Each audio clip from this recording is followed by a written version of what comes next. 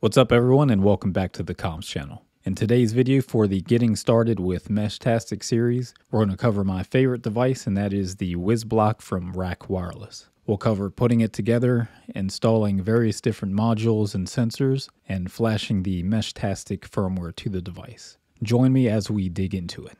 US Air Force on guard, aircraft 4 miles west of Bainbridge Airport. Okay, I'll be back in 6 seconds. We're approaching a restricted area. Restricted area is 1 mile west. Today's video is sponsored by RAK Technologies. With free shipping in the US and a great selection of IoT and Meshtastic capable devices, they've been my go-to shop for these, and I highly recommend them. If you've watched some other videos, you've likely heard me mention this device we have here called the WisBlock from RAK Wireless. Like I mentioned in my previous video covering devices, the WisBlock is my favorite device due to its lower power consumption compared to the devices that have an ESP32 microcontroller like the popular T-Beam. Another feature that sets it apart is its modularity. For example, if you want to add a GPS capability to your WisBlock for use as maybe a mobile setup, or maybe you have devices on your network that you need to provide time for using GPS, you can simply pop a GPS into your WisBlock and you're all set. Meshtastic supports a number of other sensors and interfaces as well, and one of those is this temperature and humidity sensor sent to me by this video sponsor, RAK Technologies, who sent this sensor to me for free so I could discuss it in this video. To use this sensor, you simply pop this into place and you'll be able to view the temperature and humidity at the location of your device over your mesh network. There's even sensors like this 3 GHz radar sensor that enable you to turn your device into a remote motion sensor and receive alerts when motion is detected. But before we can play around with the sensors, we need to go through putting the device together and go through the initial flashing and setup. Since the WisBlock is modular, there are 2 main components that you need to use the device with Meshtastic. The first part is the baseboard, like this RAK 19007 that we have here. And this is sort of like a motherboard that has USB and power connectivity that we'll be adding the sensors and modules to. The next main component is the core, like this RAK 4631.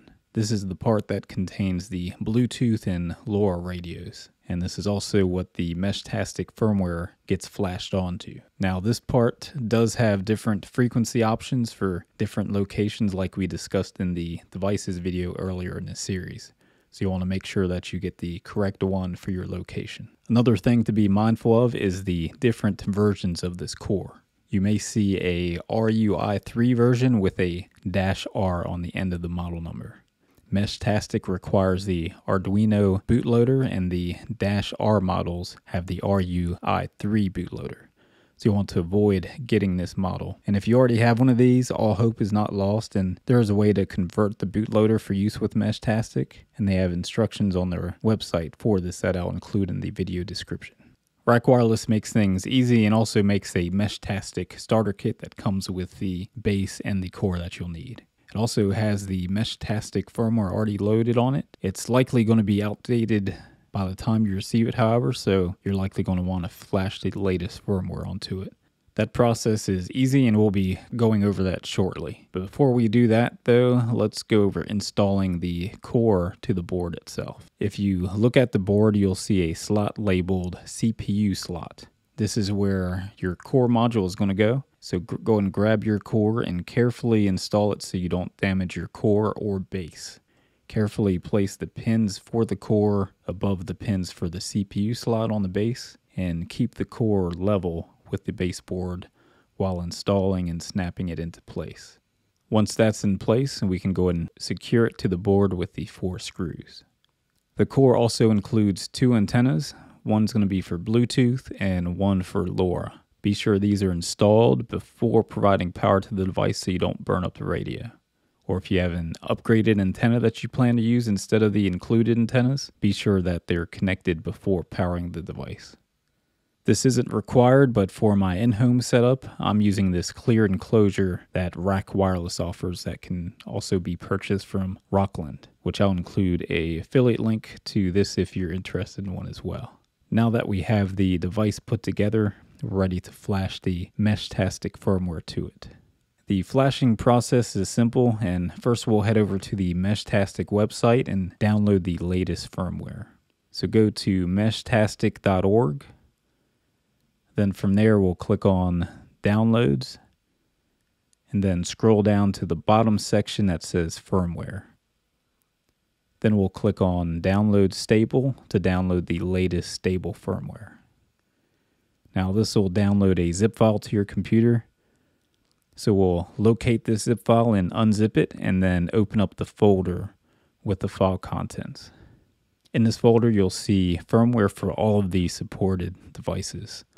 Scroll through and you'll see a firmware file named firmware-RAK4631- and then the current firmware number. Take note of this file's location as we'll need it for the next step. Now all we need to do is connect the WisBlock to the computer using the provided USB cable. Once that's connected, if you look beside the USB port on the WisBlock, you'll notice that there's a button. Push this button 2 times quickly, and then the WisBlock will appear as a drive on the computer. Then to install the firmware, all you need to do is drag the firmware file we found earlier from that folder over to this new WisBlock drive that appeared. Once that's dropped on there, the device will reboot and install the Meshtastic firmware. You should now have the Meshtastic firmware loaded. One thing to note is that some previous versions have stale data, and updating only using this drag and drop method does not delete the previous stale data. So if you install the firmware and encounter your device getting stuck in a crash loop during booting, you'll need to do a factory reset of the device and then install the latest firmware after doing that. I won't get into that process in this video, as I've already covered this process in another video that you can watch if you run into any issues. That video is the last video in the DIY solar WisBlock series of videos I did, and I'll include a link to that specific video in this video's description below if you need it.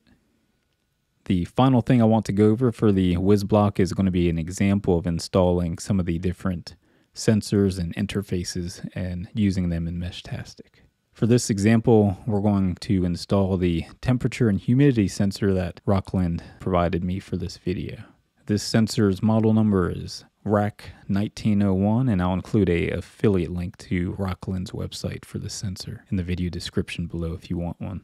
I'm not sure if this is required, but I like erring on the side of caution and disconnecting all possible power sources from the device before adding a sensor to it. Installing this sensor is easy, and if you look at the baseboard, you'll see a slot labeled Slot A, which is where the sensor will be installed. Simply line up the pins on the sensor with the pins for Slot A on the baseboard, and keep it level and carefully push it into place and secure it with a screw.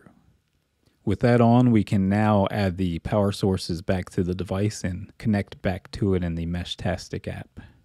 Next thing we'll have to do is enable the sensor in the app, and we do that by clicking on the 3-dot menu on the top right of the app, then select Radio Configuration, then scroll down to the Module Configuration section, then you'll see Telemetry, and select that. Then from this screen here, turn on the switch for Environment Metrics Module Enabled, and this will go ahead and enable the sensor. The other options can be enabled as well if wanted, and the update intervals can be changed to fit your needs. So with that enabled, you should now see the current temperature and humidity that the sensor is currently seeing. And that's all there is to installing a sensor to the device. There are other sensors and interfaces that can be installed that I won't cover in this video, as I'm planning on going over them in future videos. One of those future videos will be on the 3 GHz radar sensor that I have, and that can be used for detecting motion and sending alerts to the network. Another add-on for the WisBlock that I'll be covering in a future video is this Ethernet interface, and that'll give the device network connectivity. And that's useful for things like MQTT, which is a topic that I'll be covering in the Advanced Meshtastic Usage series. That series will be coming very soon as we're approaching the end of this Getting Started with Meshtastic series, so be sure to subscribe if you haven't already done so you don't miss out on that.